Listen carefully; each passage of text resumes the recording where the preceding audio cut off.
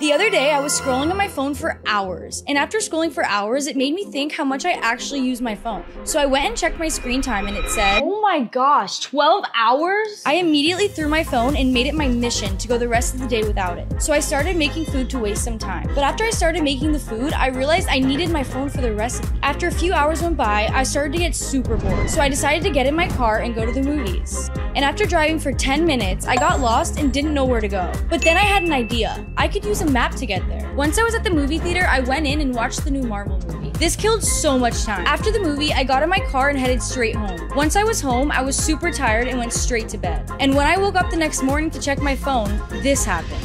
69 missed calls and 120 messages? I'm screwed. Subscribe.